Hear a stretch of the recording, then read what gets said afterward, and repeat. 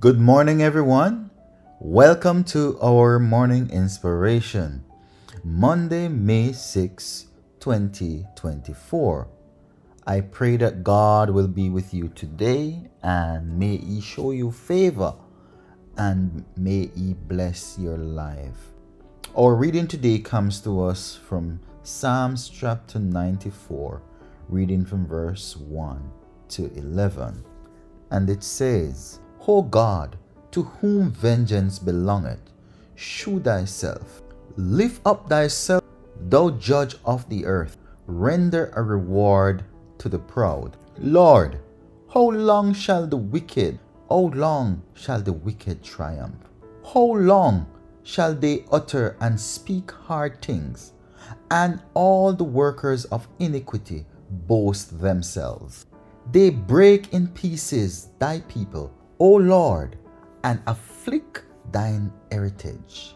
They slay the widow and the stranger, and murdered the fatherless. Yet they say, the Lord shall not see, neither shall the God of Jacob regard it. Understand, ye brutish among the people, and ye fools, when will ye be wise? He that planted the ear shall not hear? He that formed the eye shall not see? He that chastiseth the heathen shall not he correct? He that teacheth man knowledge shall not he know? The Lord knoweth the thoughts of man, that they are vanity. Amen. What a word this morning. And I know that a lot of us can identify with the psalmist as he expressed his concern and how it seems like the wicked and those who are not on the side of God seems to be getting away with every single thing. And on top of it, they seem to be so arrogant and so proud of their so-called accomplishments and feel like they are accounted and accountable to no one at all. And so the psalmist expresses concern and he asks the question. He says, "O Lord, vengeance belongs to you. You can fix this thing. You need to show up. Please show up. You need to come and judge this earth. And you need to give to these people their due reward." So he's asking God to act. And here is some of the reason why he's so emotional about this. He said that look at what they are doing and look at what they are saying. They speak all manner of things. Anything that comes to their mouth they say. All kind of blasphemy. Their works of iniquity they boast about. So when they do evil, they feel so good. They feel proud, like they have made some great accomplishment, like they have done something great. And they pat themselves on the shoulder and puff their chest to the sky. So they boast. And do we see that in the world today? The wrongs of the world, they are seen as something great.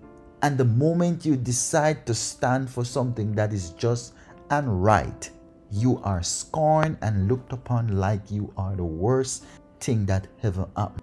Don't we see that every day? Yes, we do. And if you don't, well, I do. He goes on to say that they break in pieces thy people. Don't they do that? They persecute the people of God. They do everything within their power to offend the people of God and to make their lives difficult. Because the truth is, once you are walking with God and once you stand up for righteousness, you will come across these kind of opposition. And so he is saying that, no man, we are tired.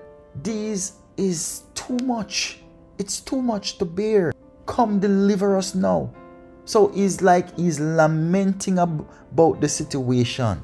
And he goes on to say that, look, Lord, Look how they afflict thine heritage. Who is the heritage? The children. The children are the heritage of the Lord. Children are very special in the sight of God. And in extension, us. So we are all his heritage. But here we are experiencing this kind of turmoil. And he's praying and asking God for deliverance. He says that they slay the widow and the strangers, and they murdered the fatherless. Look at what is happening around the world. Look what just happened in Haiti. Look what is happening in Russia. Look what is happening in Israel. And for what? There are no sensible reason for this kind of killing to be happening. So human life has become like nothing. We are so cold and so heartless, and we do what we do, and we don't care whose life we disrupt and who is affected by our bad behavior and our bad attitude. And so I can understand why David feels this way. I can understand why he feels this way. It is difficult to watch this, difficult to experience this. And on top of it, here is the icing on the cake. They are going to say that, look here, God don't see what we're doing. He don't care. In fact, he doesn't business with us. Because what? We are the boss. He won't dip his hand into this. So they feel that because they can hide behind the different masks and the different shadows and do all these evil, and a lot of people might not see what they are doing, they feel that they will get away with it, or they have gotten away with it. And don't we do that sometimes? When we are behind closed doors, when no one is seeing what we are doing, sometimes we do some things that are uncomprehendable.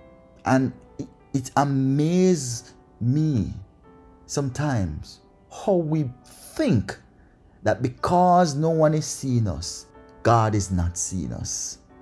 I don't know how we come to that conclusion, but this is what we do. This is what we do. So now he phrased back the question, because he said that you must be crazy to be thinking that you're going to get away with it. So he started to prophesy now. And he says that, look here, you are telling me that the God who made the ear, who gave you the eye, who formed the eye, who reprove the heathen, right? And all of these things, you are telling me that he will not intervene? You are telling me he doesn't hear the words you say? He doesn't see the things that you do? And he's not aware of nothing that you're doing that is wrong? Come on now. Your ignorance is at a great height, and it shall contribute to your downfall and your destruction.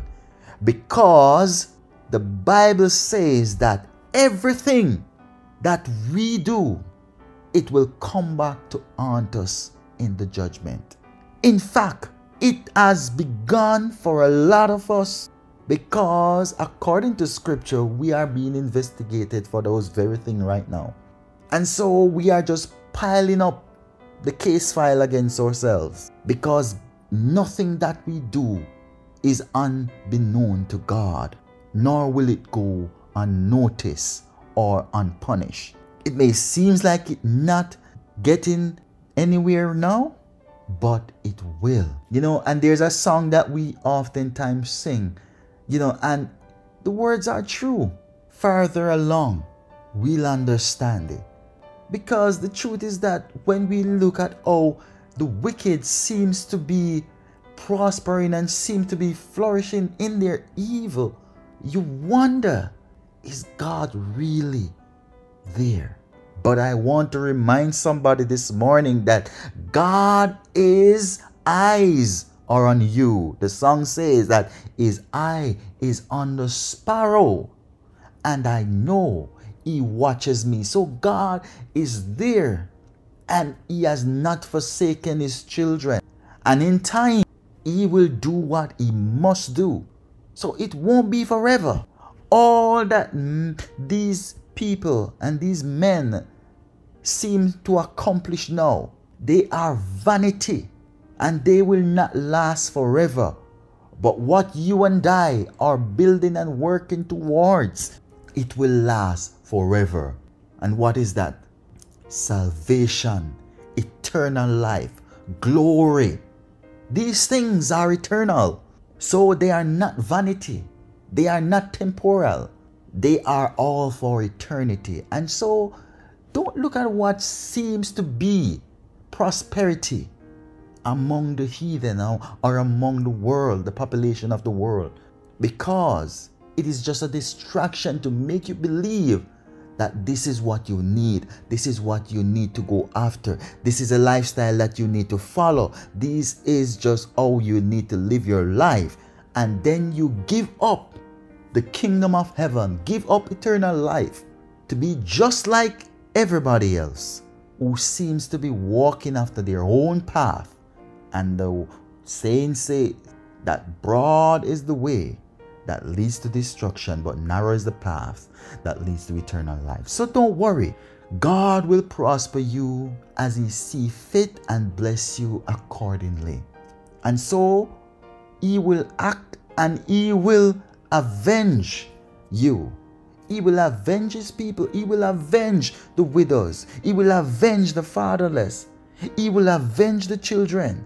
But not when you say so, because His purpose is far greater than what you and I can see. And so it's just for us to continue to trust Him and continue to depend on Him, because the songwriter say, what a friend we have in Jesus, all our sins and grief to bear. And what a privilege it is to carry everything to God in prayer. May God continue to bless you and I and keep us faithful until His soon return. Amen.